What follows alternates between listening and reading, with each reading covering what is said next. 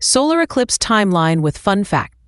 A solar eclipse happens when the moon moves between the Earth and the sun, blocking the sun's light for a short time. Thousands of years ago, humans were amazed when the sun suddenly darkened.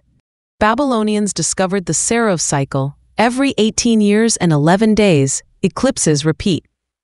Ancient India, through the Surya Siddhanta, used geometry to predict eclipses with amazing accuracy. China kept precise eclipse records for centuries to refine calendars.